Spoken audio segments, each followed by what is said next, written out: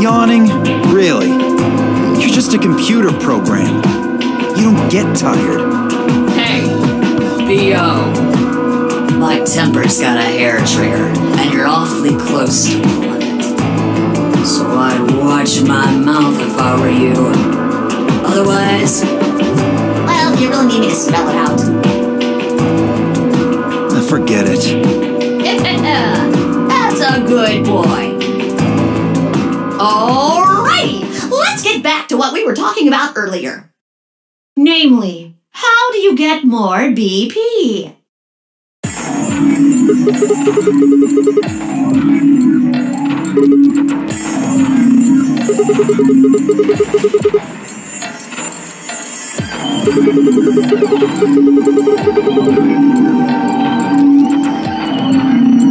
But who goes into what room? That doesn't really matter. Anybody can go into any room. But there are only 6 rooms. Didn't I tell you? The 2 members of a pair share the same destiny. Then you mean both members of a pair need to go into the same room? Yes. What do we do after we go into the room? Play a game. Just like it says on the door. You play the Ambidex game! Wait, what's ambidex supposed to mean anyway? I would guess it's short for ambidextrous. Most use the word to refer to the ability to use both of one's hands, instead of favoring the left or right. But it can also be taken to mean someone who is duplicitous or two-faced. Well, yes, I guess you could be that way. Then what's the nonary game? That refers to the whole enchilada. The nonary game is a game where you try to open the number 9 door and escape. The ambidex game is just a mini-game you play as part of the larger one. Make sense? Like hell. This shit is confusing. Is it? Or is it that you're just a few carrots short of a bushel? What do you think? You arrogant little bastard.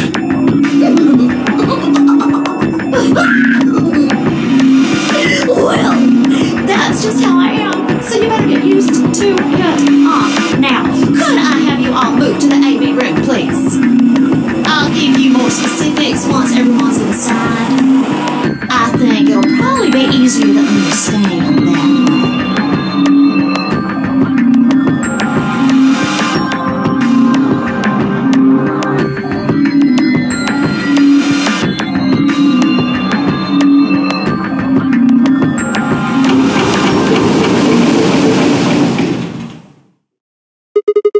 Why are you just hurry?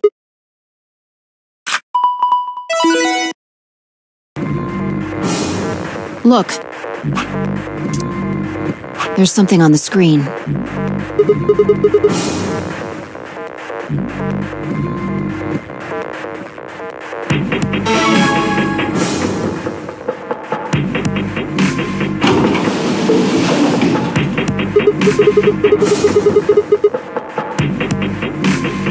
Astute observation.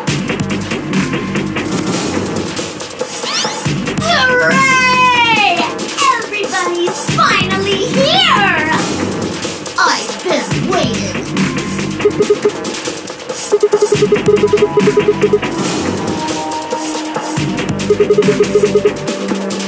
Ugh! Will all of you please stop bombarding me with questions? The other people in the other rooms are asking me stuff just like you are, Siggy. I guess you probably can't hear them since these rooms are completely soundproof, but B.O. is especially loud. For real, B.O., I need you to shut up. There isn't much time. I better hurry and explain all this stuff, or the game will end before I'm done. So, no more questions from now on. No answers for anybody, okay? You just have to wait. Now, let's get this party started! tell you about the AB game. Since it's a game, you're obviously going to have an opponent. But it's not like this is a battle royale where you just fight everybody. Each round will be a one-on-one battle. Mono a mono, or mono a womano. Well, there are two people in each pair, aren't there? So it'll be more of a 2-on-1 battle, I guess. Now, I imagine you're all wondering who your opponent is going to be. It's actually really easy. You'll be competing against whoever you paired up with to go through the chromatic doors. For example, Siggy and Fido paired up with Mooney and went through the magenta door, didn't they? That means that Siggy and Fido will be playing against Mooney. And it goes the other way too. Mooney's opponent will be Siggy and Fido. Obviously, that means Potassium and Cleaver's enemy will be Alas. And Bo and Quark's enemy will be Tenmeoldy. Well, I guess enemy isn't really the right word, is it? After all, if you choose ally, then they're your ally. What? Don't get it? Well, don't worry. Just listen while Zero the Third explains it all. First, I want everybody to focus on the screen on the device in the back of the room. You should see A, ally, and B, betray on it. Do you? All you guys have to do is pick! Just pick one of those easy options! Your DP will go up or down, depending on what you pick. It's a little complicated, and some of you are a little slow. So, I made this handy chart. The plus and minus are from your point of view. So, let's say you choose ally, and so does your opponent. You'll get 2 BP, and so will they. and you'll all get a nice warm, fuzzy feeling inside. We call that the best pals outcome. Just puts a smile on your face, doesn't it? Next is what you get if you choose ally, but your opponent chooses to betray. If that happens, you lose 2 BP, and they get 3. We call that the stupid jerk face outcome. Somebody did that to me. I'd skin him and stew him with some taters. The third choice is the opposite of that. It's when you choose betray, but your nice, innocent opponent chooses ally. This time, you're the one who gets 3 BP, and they're the one who loses 2. We call that the serves them right outcome. I mean, what were they thinking?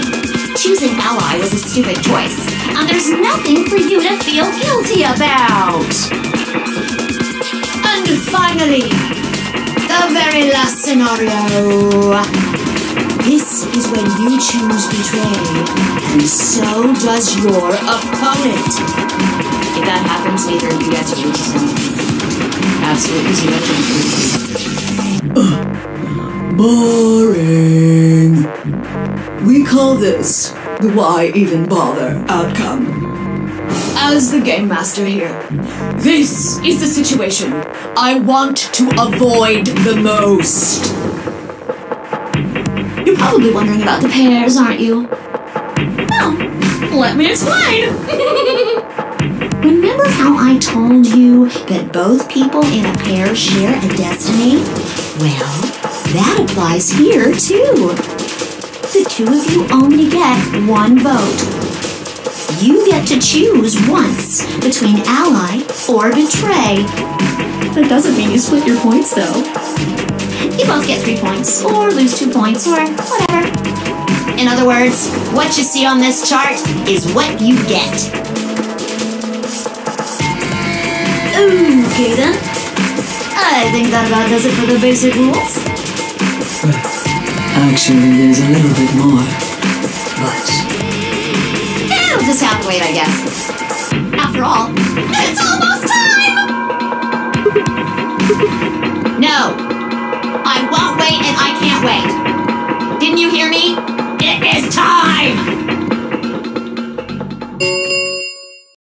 You see, it's time for me to be hopping on out of here. See you later! Have a nice trouble.